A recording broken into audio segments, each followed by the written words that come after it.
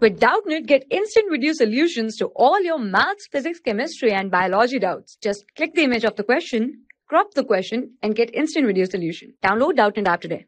Students, in this given question, we need to understand why does phosphorus have higher ionization enthalpy value than sulfur. So, for understanding this ionization enthalpy, what is this? It is removal of an electron from its valence shell. So, let X is the atom, and if we want to remove its electron from the valence shell, then this process is called ionization process, and correspondingly cation will be formed and electron will be removed out. So, what is this? To do this process, we need to apply some energy. That applied energy is going to be endothermic process, and this energy required is called as the ionization enthalpy value.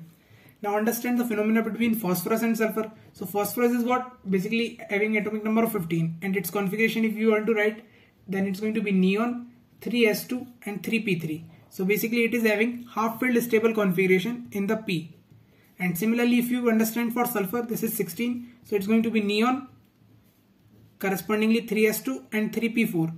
So basically it is having one more electron in the p. So 1, 2, 3 and 4.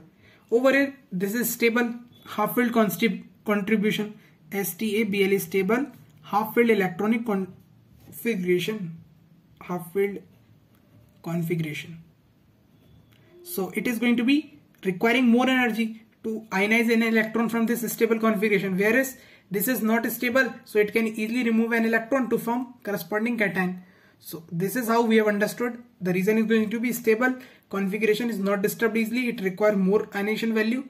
So this is the solution for the problem. Answer will be stable half filled configuration of phosphorus will lead to its higher ionization enthalpy value than sulfur. For class 6 to 12, IIT JEE and NEET level. Trusted by more than 5 crore students. Download Doubtnut app today.